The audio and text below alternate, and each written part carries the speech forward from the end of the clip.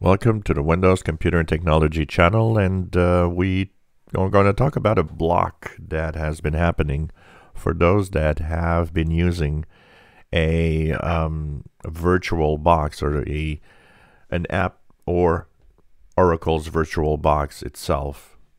What happens is that a lot of the updates, the types of updates that sometimes wanted to go with Windows 11 were blocked in the people that were using the Oracle VirtualBox app.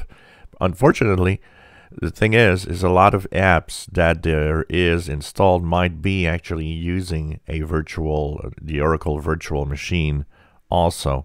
And it's difficult to know which ones are using it, but any app that might be doing a virtual environment might be doing it. So some people have the update block and they see it. It's going to tell them, well, you can't update because you got the Oracle virtual machine, and they know they don't have that installed, but they don't know which app, and that's the complex thing about it, is what app is using it.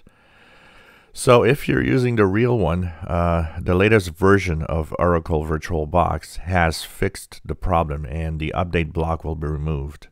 As for those that are running the apps that have that VirtualBox, you will have to find out what app installed on your computer is actually creating and using a virtual machine.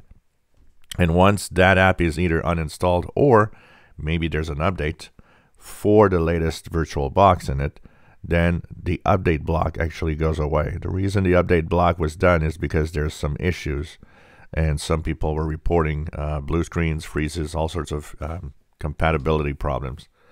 So that's why the block was there. But this now is fixed with the latest version of Oracle's virtual machine.